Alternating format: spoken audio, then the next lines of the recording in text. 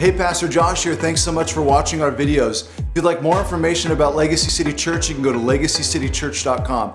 Please don't forget to like, subscribe, and hit the bell below. God bless you. Hey Legacy, Pastor Josh here. So sorry I'm not there with you today. I am out with Katie on our anniversary, celebrating 8 years of being married, and we're having a great time relaxing and just enjoying time as a family. Last week we celebrated 5 years as a church, and so many of you showed up, and it was an amazing celebration, a great time of fellowship. What a wonderful Sunday and way to look back and see what the Lord has done. We have left you in amazing hands though on this Sunday. I know He's going to minister to us as He is a great Bible teacher. Really love this guy and the way that he loves the Word of God and really loves our church. He is a very hard worker. You'll see him on the skyscrapers in downtown LA, and he is also runs a very large family. And you know his wife very well, Sydney, who oversees our children's ministry. And so he is one of our faithful deacons. Let's give a warm Legacy welcome to Mark Larson. You know, Josh asked me to do this. And he told me he was excited about me doing this. And I told him that I was excited too, but it was a nervous excitement. This is not my comfort zone. I was so full of anxiety before this morning. I was up till 12:30 last night preparing, and then wide awake at 4 o'clock this morning. So, you know, and the irony of it is that I wanted to speak about being filled with the Holy Spirit, and here I was, filled with anxiety. But that's okay. That's okay. That's how life is. I shared with the first service that it caused me to remember I struggled with depression for many years, for a long time, and I would seek God to relieve me, to heal me from depression. I also sought other methods. I tried medications, I added exercise routine, changed my diet, and I remained in a state of depression. And I came to a place where I said, God, if this is how I am, and this is how I'm going to be, I'm going to worship you with what I have. And once I started living from that place, once I started making God the object of my affection, the source of my life, He began to heal my depression. And I found that I was doing the same thing with the anxiety of speaking this morning. I was full of anxiety, and I was trying to have it alleviated. I was trying to polish a sermon. I wanted to put it together the way that Josh puts sermons together. I had a phone conversation with Josh, and I told him essentially what I wanted to speak on. And he says, oh, that's great. So you state the problem, you state the solution, here's your 5 points, you have your conclusion, and don't forget that you need a sentence to transition from one section to the other. And I shared with the first service as well that my transition sentence is pretty much So, you know, I'm not a public speaker, but I will share with you with what God's given me. And so I wanted to share with you this morning what God's been showing me. I've been asking God this year to truly know Him, not think I know him, not know about him, not even know what his word says, but to truly know him and walk with him. Then I came across a verse that says, love the Lord your God with all of your heart, with all of your mind, with all of your strength. And Jesus says, and love your neighbor as yourself, and this being the greatest commandment. So I started praying, God, I want to love you with all of my heart, with all of my mind, and with all of my strength. And I want to love my neighbor as myself, whatever that really means. I mean, even the idea of that is greater than I'm able to comprehend. What does it mean to love God with all of your heart? Well, as I reflected upon and took note of my heart condition, I found that there were other things in my heart that took priority over God. Not all the time, but sometimes. I would obsess on things. I would focus on things other than God. God wasn't my priority. Well,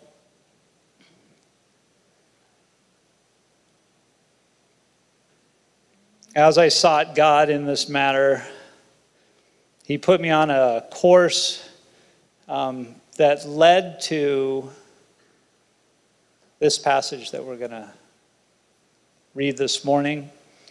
So right now I'd like you guys to stand for the reading of God's word. We're going to be reading from the Gospel of John chapter 7, verse 37. Now on the last day, the great day of the feast, Jesus stood and cried out, saying, "If anyone is thirsty, let him come to me and drink. He who believes in me, as the scripture said, from his innermost being will flow rivers of living water." But this he spoke of the Spirit, whom those who believed in him were to receive. For the Spirit was not yet given, because Jesus was not yet glorified. You may be seated.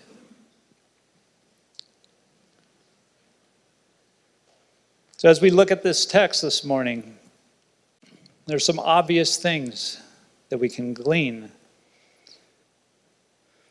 Jesus was at a great feast. It was the Feast of Tabernacles. It was the greatest feast in Jerusalem. It was a 7-day feast.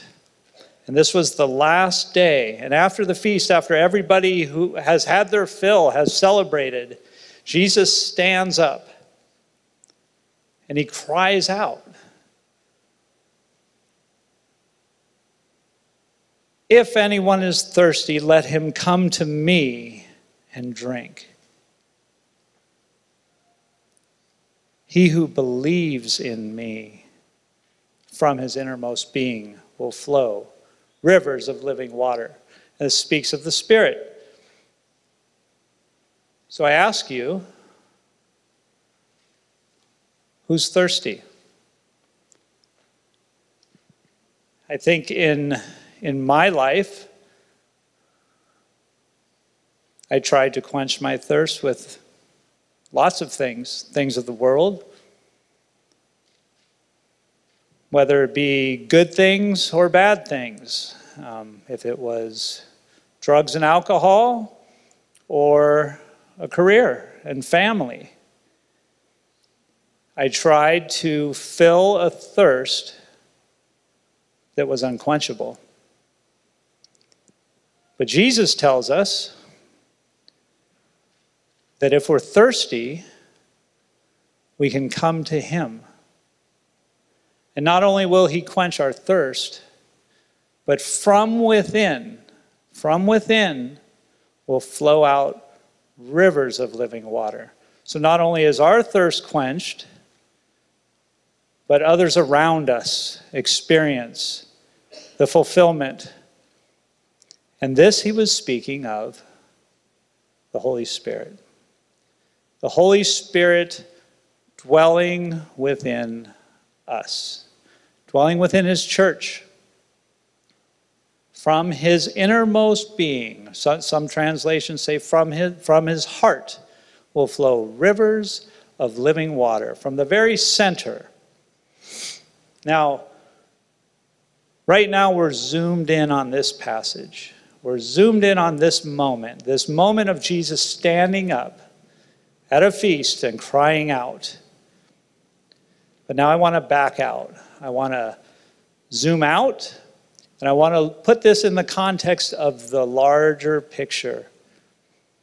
I want to zoom all the way out. And I want to look and go back to the Garden of Eden.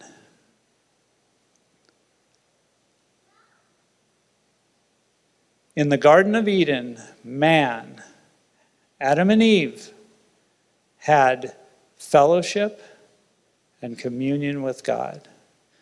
They met with God. They talked with God. There was no barrier between them. God had created them, and they were good in the sight of the Lord. And God delegated them authority to rule and to reign over creation. He told them they have dominion over the fish of the sea, the birds of the air, the creeping things on the ground, and they were to tend and keep the garden. He let Adam name the animals. He was co-ruling with them. But something happened. Fellowship was broken. God commanded Adam and Eve not to eat of the tree of the knowledge of good and evil. But Adam took it upon himself to choose his own will over God's will. And he took and he ate. It wasn't something God gave him. It wasn't a blessing that God told him he could eat of any tree of the garden except this one. But Adam took and he ate. He chose not to follow God's commandment. The relationship was broken. Eden was a place where heaven and earth met. God met man in Eden. God and man co-ruled over creation.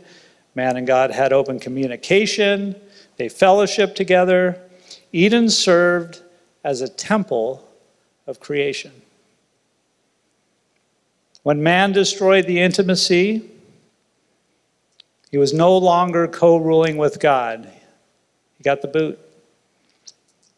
Out of the temple, no more fellowship, not the same fellowship.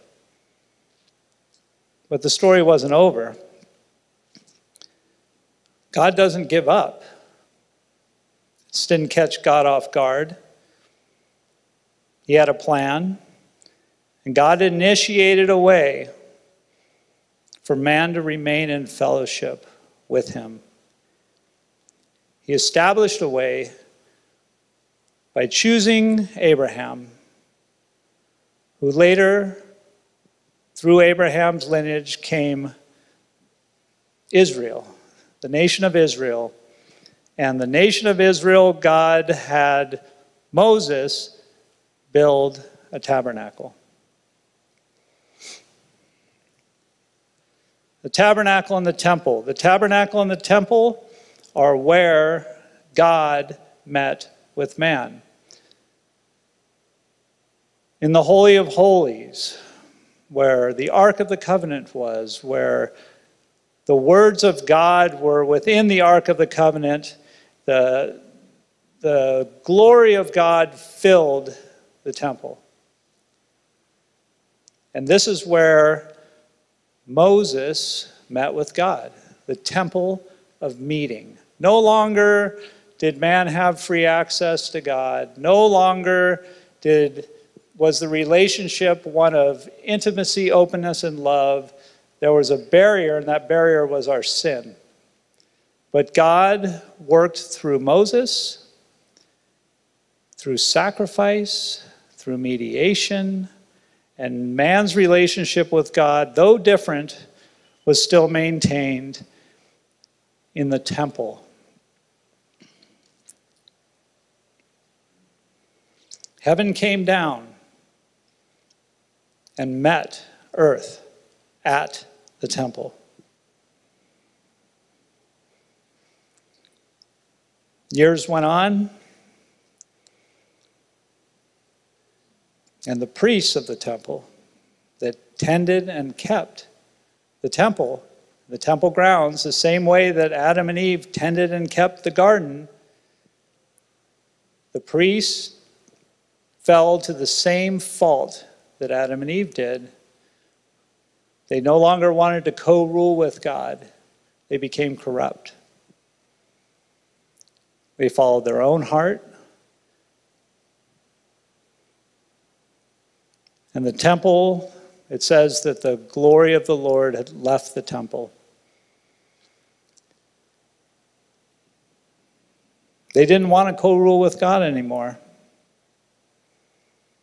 So God initiated another way for man to fellowship with him. The perfect way.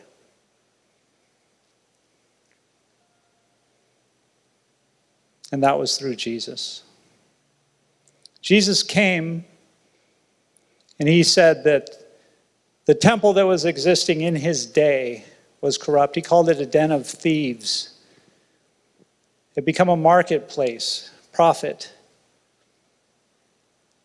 It was no longer a house of prayer.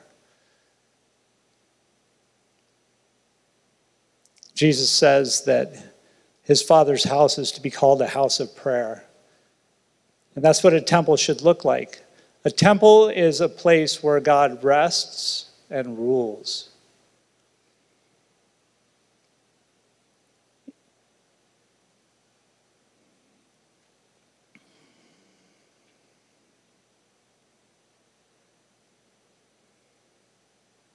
Jesus, at his baptism, John the Baptist baptizes him, and the Spirit, the Holy Spirit, descends upon Jesus. And the scriptures tell us that the Spirit remained upon Jesus. And then John the Baptist goes on to say that the one who sent him to baptize with water told him that the one on whom he sees the Spirit descend and remain, it is he who baptizes with the Holy Spirit. He is the Son of God. So we see Jesus with God's presence dwelling within him. This is the picture of the temple. This is the true temple.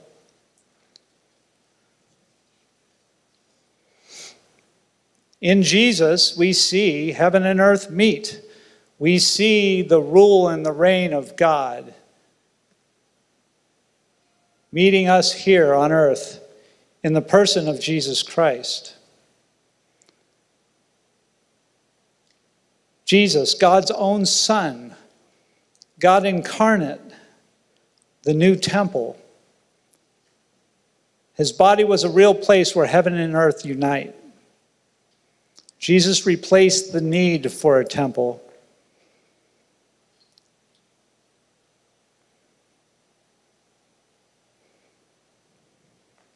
In Jesus' case, the fullness of God dwelled in him and remained. Jesus, the Son of God, Emmanuel, God with us, the true temple. In Jesus, God rests and rules. Through Jesus' life, death, and resurrection, we too, being baptized into Christ's body, become the temple of God.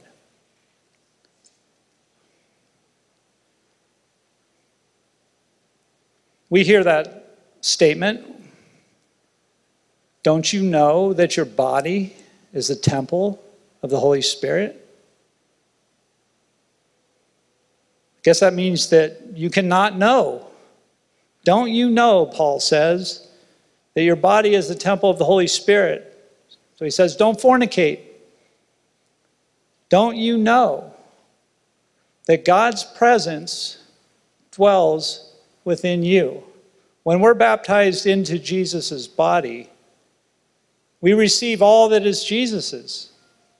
We receive the ability to be temples where God's Spirit rests and rules. What does that look like, though?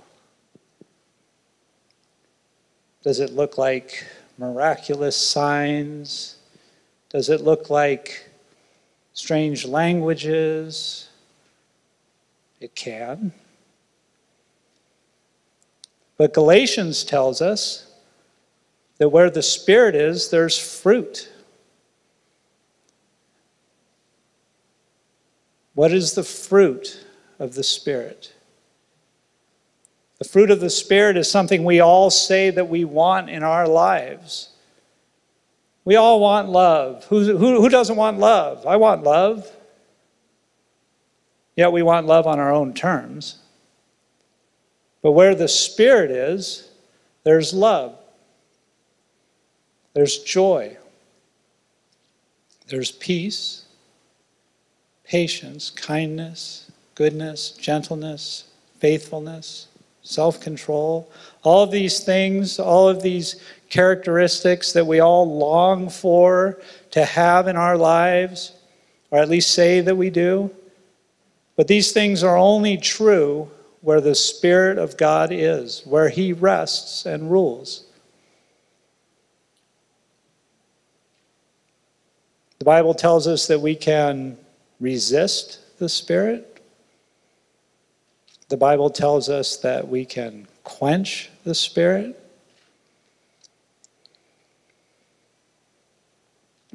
But like the song that we sang today, where the Spirit of the Lord is, there's freedom.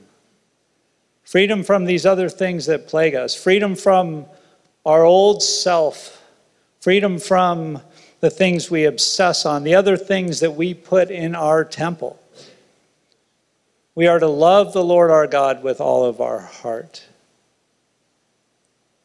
And the only way to do that, truly, is by having the Spirit in us, because the Word tells us that the Spirit of God takes away our stony heart and gives us a tender heart of flesh. He allows us to feel. He allows us to be real. He allows us to love. The ultimate fruit of the Spirit, where God is love.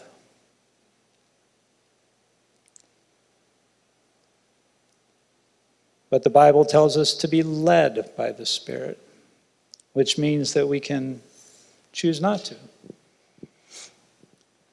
The Word of God tells us to die to ourselves, stop exerting our own will, and pray, Thy will be done, Father God, here on earth as it is in heaven. Right now, heaven has come to earth. God's rule and God's reign has been initiated. Jesus Christ came and announced, repent, for the kingdom of God is at hand. He was announcing his own kingship, King of creation, Jesus, the rightful king. The kingdom of God is at hand. But it didn't work out how everybody thought it would. He was crucified for us. He died in our place. And through that sacrifice, we receive from Him His Spirit. He redeemed us. His rule and reign becomes true in our hearts because we are, again, baptized into the body of Christ. And He gives us His Spirit to rule and to reign. God's kingdom come in our hearts.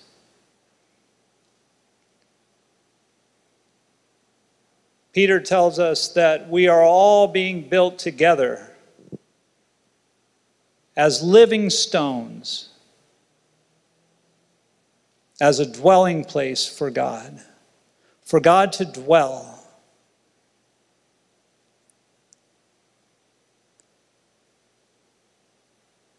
Is God at home in your heart? Does God's Spirit rest and rule in your heart? This is a question that we need to ask. The Word also tells us that if we have not the Spirit of Christ, we are not His.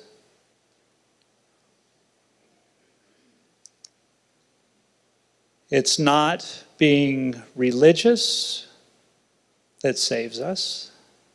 It's not even doing the right things that save us. It's putting our faith and hope in Jesus Christ, asking Him for a drink. Come to Jesus, all you who thirst. And out of our innermost being will flow rivers of living water.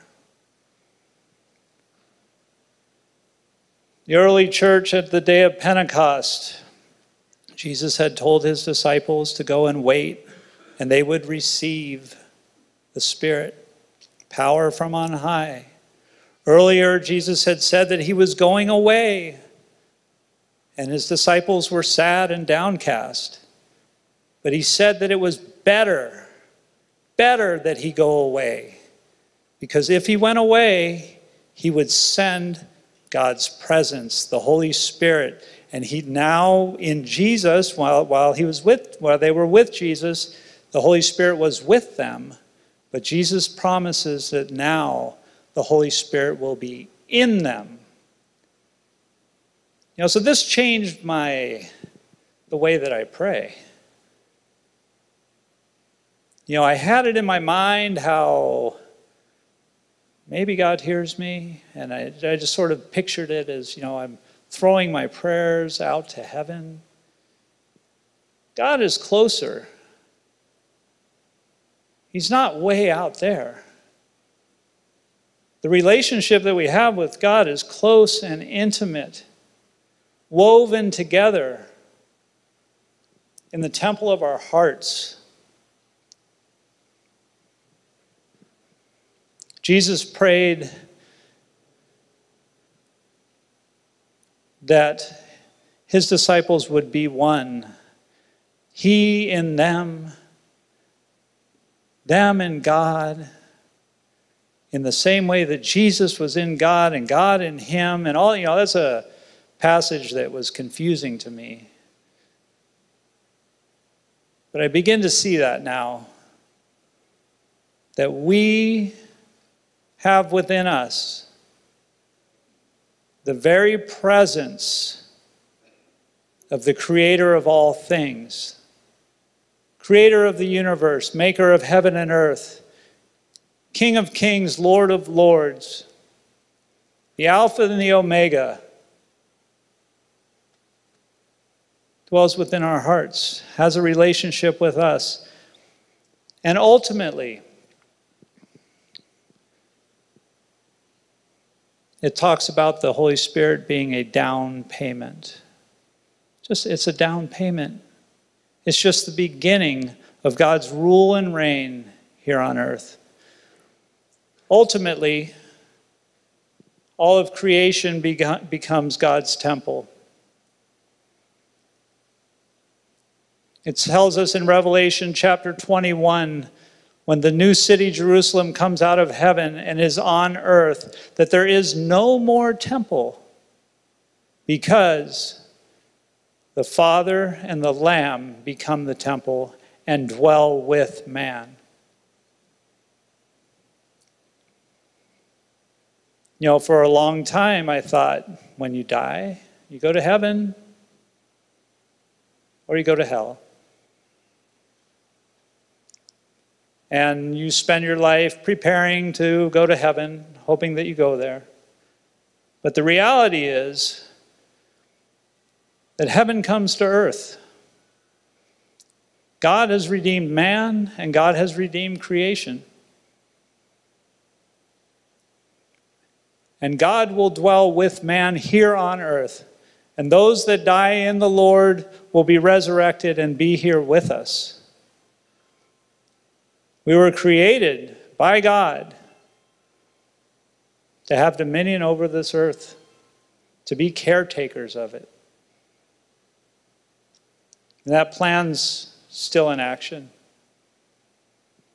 We will be with God, and we will be here. But things will be right. He tells us that he will wipe away every tear. There'll be no more pain, no more crying. All things will be good, because where God is, there is love, there is joy, there is peace. All of those things. Where God rules and rests, things are right.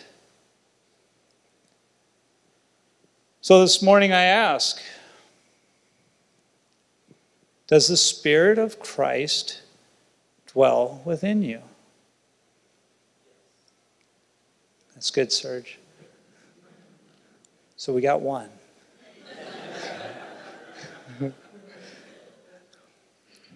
Paul tells us, those that follow Christ, don't you know that the Spirit of God dwells within you and your body is a temple? You know, it's sort of like science, you know, you see something, whether it be an animal or a planet or the moon, you see it, but you don't understand it, you just know it's there. But then later you find out the specifics about it, how it works, what's inside. You know, and I sort of feel like that's how it is with God. Is I know that I know him. I know that he called me. But then, do I know that the Spirit of God dwells within me? Yeah, I do. Because I see the fruit. I see the love. I see the peace. When I choose to serve God and follow him, the fruit is there. So I'd ask each one of us this morning just to take a look inside. Are you experiencing God's presence? Because if you're not, Jesus tells us clearly, just come to him. Come to him. He's done the work. It's a free gift.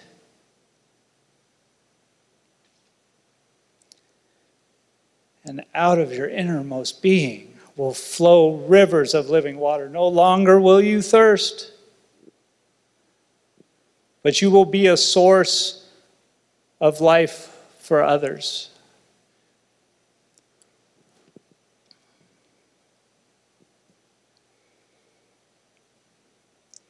If anyone believes, this is what Jesus refers to as drinking.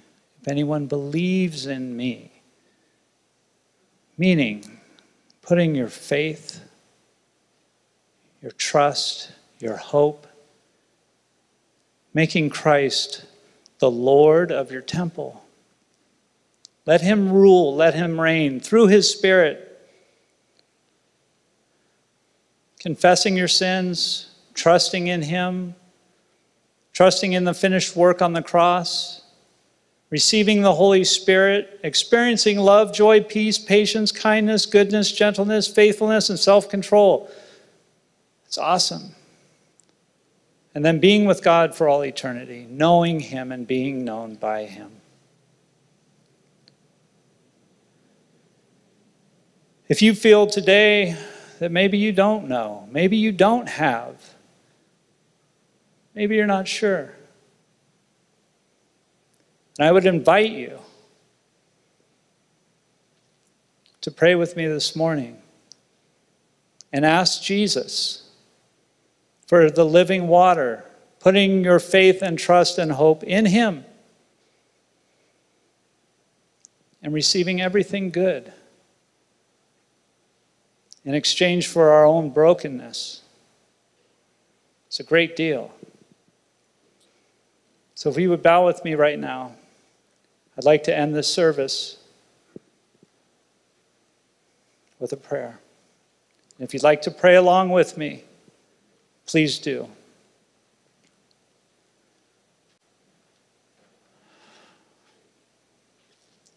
Holy Jesus, Holy Father,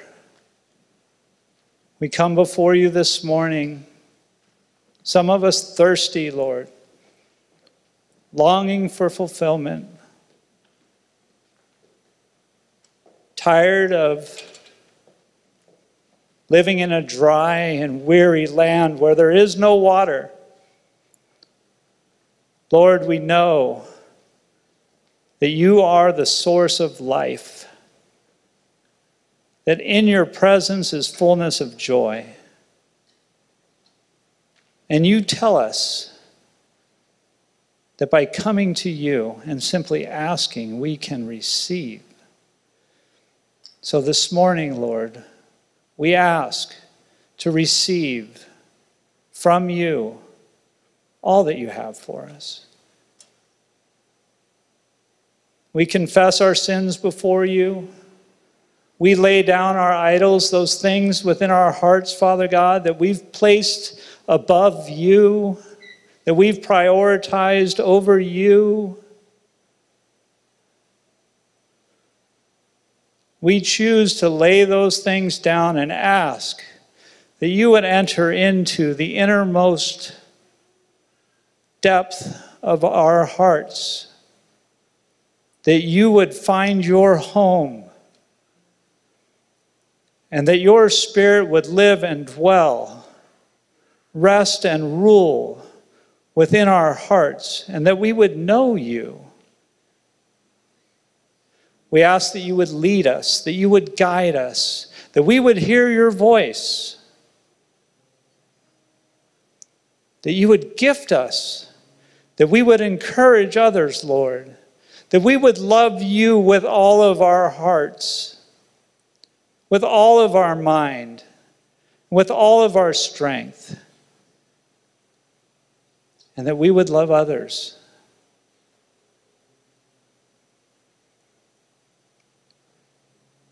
Jesus, we thank you.